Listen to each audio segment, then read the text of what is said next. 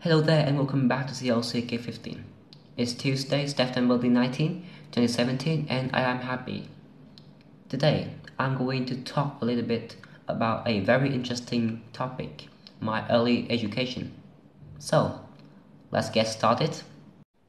Well, as other peers, I started my career of a student at the age of 3.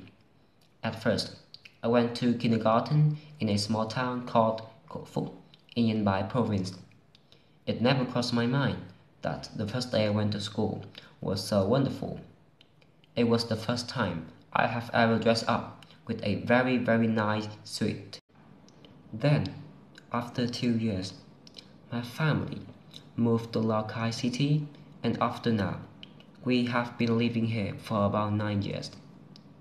My elementary school, from my point of view, was much better, especially since my neighbor was a teacher there.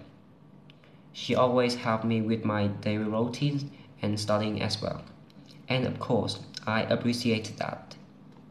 And as a result, in 2013, when I was 11 years old, I finally graduated from Kim Dong Primary School.